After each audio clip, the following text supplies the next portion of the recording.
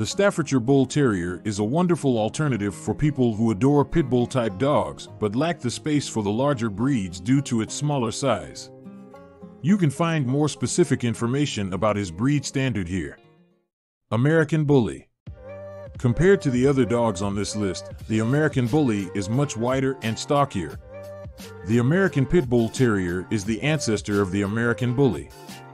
He has developed such a distinctive appearance over time that people now regard him as belonging to a separate breed.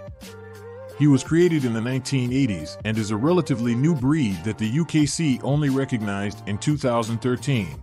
Copper or earthy brown coat hues like brown, red, fawn, or chestnut go along with the red nose. He is much wider than any of the breeds mentioned in this article and shorter than the American Pit Bull Terrier.